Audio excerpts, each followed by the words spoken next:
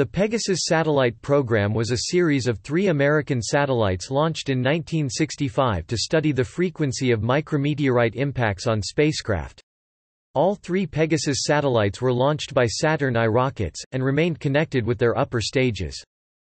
The Pegasus satellite was named for the winged horse of Greek mythology and was first lofted into space by a NASA Saturn I rocket on February 16, 1965.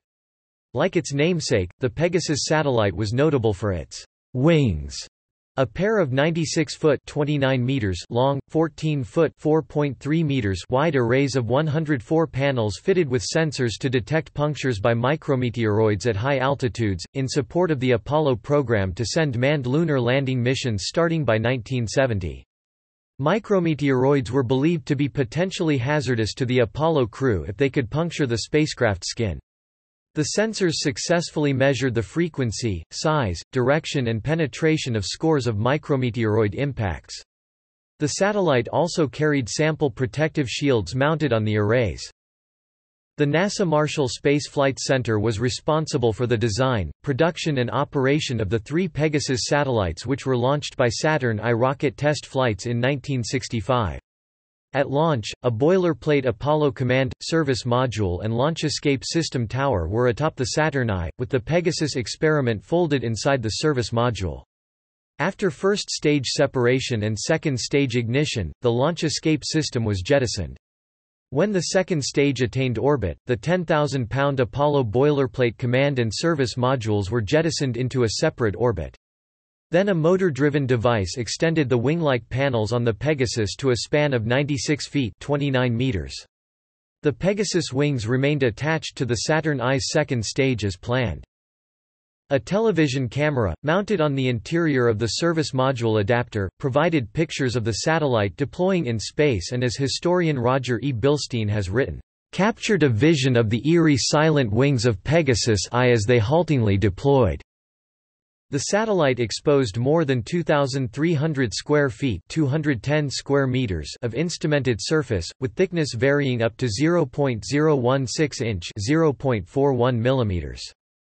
Ernst Stuhlinger, then director of the MSFC Research Projects Laboratory, noted that all 3 Pegasus missions provided more than data on micrometeoroid penetration. Scientists also were able to gather data regarding gyroscopic motion and orbital characteristics of rigid bodies in space, lifetimes of electronic components in the space environment, and thermal control systems and the degrading effects of space on thermal control coatings. Space historian Roger Bilstein reported that for physicists the Pegasus missions provided additional knowledge about the radiation environments of space, the Van Allen radiation belts and other phenomena.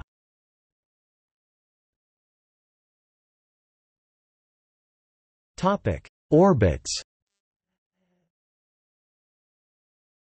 Pegasus 1 launched, 16 February 1965.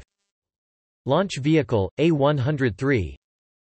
Orbital inclination, 31.7 degrees.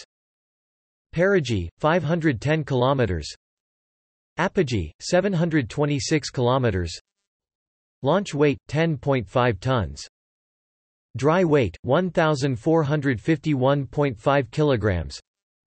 Decade, 17 September 1978. International designator, 1965-009A. Pegasus 2 launched, 25 May 1965. Launch vehicle, A-104. Orbital inclination, 31.7 degrees. Perigee, 502 km. Apogee, 740 km. Launch weight, 10.46 tons. Dry weight, 1,451.5 kilograms. Decade, 3 November 1979. International designator, 1965-039A. Pegasus 3 launched, 30 July 1965. Launch vehicle, A-105. Orbital inclination, 28.9 degrees. Perigee, 441 km. Apogee, 449 km. Launch weight, 10.5 tons. Dry weight, 1451. 5 kilograms. Decade, 4 August 1969. International Designator, 1965–060